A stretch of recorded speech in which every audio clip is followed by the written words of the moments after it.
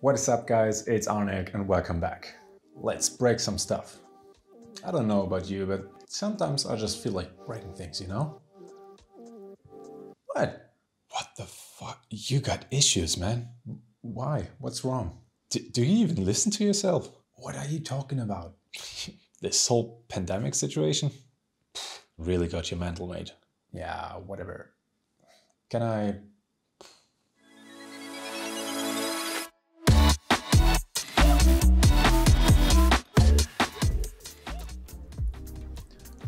really don't know what their problem was, but let's get into this, shall we? So, there are quite a few POLLY tutorials out there, and pretty much every single one of them will show you how the effect works using a text layer, which is breaking into pieces, similar to this one. And if they go really crazy, maybe they even spare out some parts of the text. And that's fair enough. If that is all you need and looking for, well, good for you. But let's be real. Would you post something like this on your Instagram to show your skills? Yeah, didn't think so. So instead, let's look into something a little more Instagrammable. And actually, let's first hop into Photoshop. I snapped this photo last year in Helsinki. It became one of my favorite spots to take photos, because I just loved the looks of it. So this will be our base photo, right? And what I want to do with this one is to separate this text from the background window. I already prepared this, so you don't have to watch me doing all of that live. Basically, all I did is cutting out the object of interest with a simple layer mask, which you can see is not even really detailed. Then, on a separate layer, I removed the text part using the Clone and Stamp tool to get a clean background. You can either already label the layers accordingly in Photoshop or just do that later on in After Effects. And that's already it for Photoshop, so go ahead and save your file and head back into After Effects. Now we can just get rid of these and import our Photoshop file. Hit Ctrl or Command plus I to import. Navigate to your file and make sure under Import As you have Composition selected instead of Footage, and click Import. After Effects for some reason will ask you again how you would like to import the Photoshop file. Make sure that Editable Layer Styles is activated and click OK. You now should have a new composition named after your Photoshop file, as well as a folder with the different Photoshop layers in it. And they are already named as we labeled them in Photoshop, which makes it easier for us to identify which element is what. So I'm just going to take the background and the text layer, as we don't need the backup here. Highlight both and drag and drop them into your timeline. Now my image is quite big, so I'll have to scale it down by quite a bit. As I intend to make an Instagram post out of this, I set my composition size to square 1080 by 1080. But obviously you can set your composition to whatever you need. Okay, from here on we have to pre-compose the text layer. Otherwise the shards would just vanish because of the layer boundaries. So with the layer highlighted, simply hit keyboard shortcut Ctrl or Command plus Shift plus C. Name the composition something like text layer again. And make sure Move All Attributes is selected. We do not have to open up the composition, and now hit Enter. Okay, great. Now search for the effect CC Pixel Poly and apply it to the new composition. I really do not like what the effect does initially, which is this ugly split right at the start, and the parts just fall down out of frame. But thankfully, as with anything in After Effects, we can alter its behavior. So here is how I like to set this up.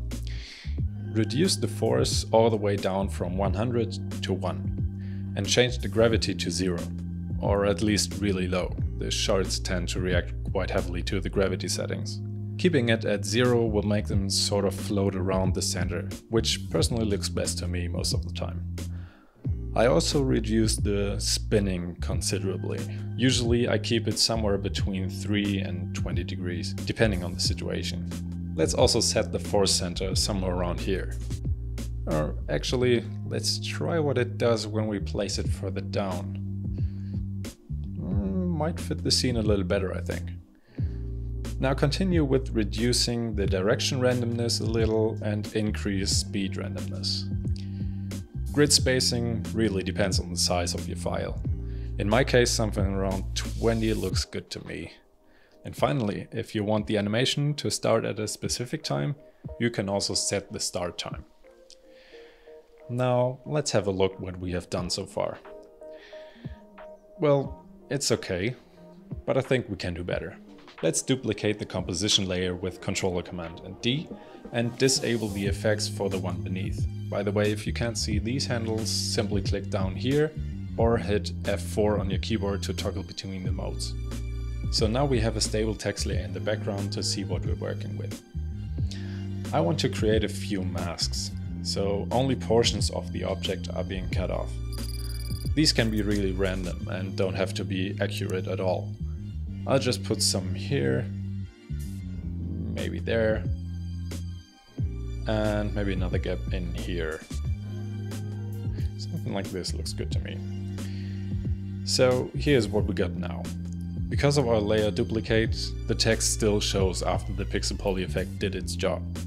To remove those portions, because, well, when things dissolve they normally don't stay intact, right? All you have to do is highlight all masks of the effect layer, hit Ctrl Command plus C to copy, highlight the base layer and paste with Ctrl Command plus V. And then set all masks from add to subtract to invert their effect. Nice, now we're getting somewhere. And actually we could just leave it at that. But we also could make it even more interesting. I feel like the shards are kinda getting lost the further they get into the darker areas of the image. So let's make them glow. Again, I will use my new favorite glow effect, Deep Glow.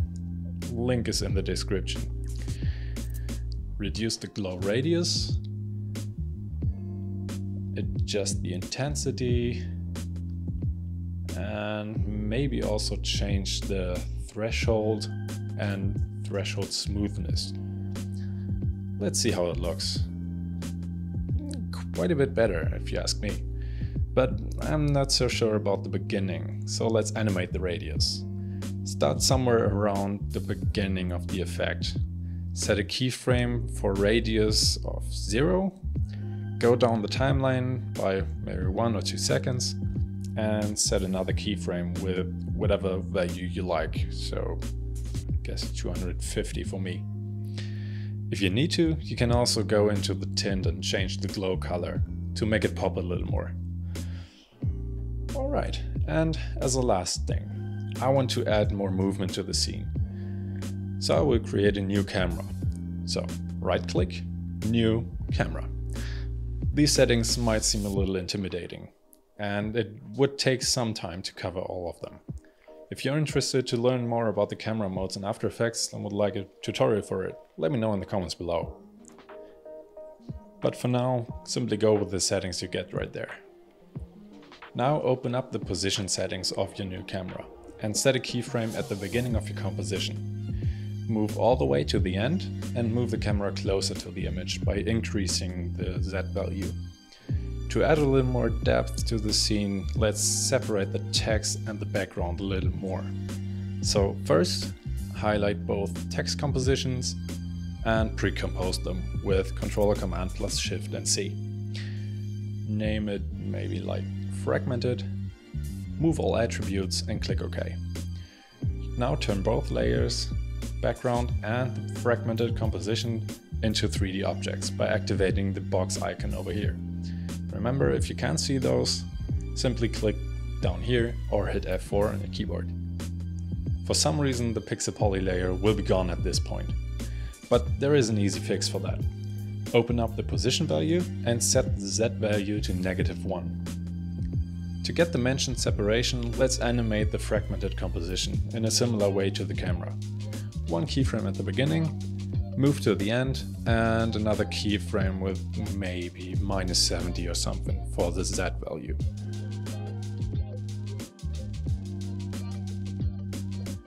Well, and there you have it. So what are your thoughts on this one? Let me know in the comment section down below. You also might want to check out this video. It is another way to subtly animate your still photography. So if you enjoyed this video, smash the like button and subscribe if you aren't already.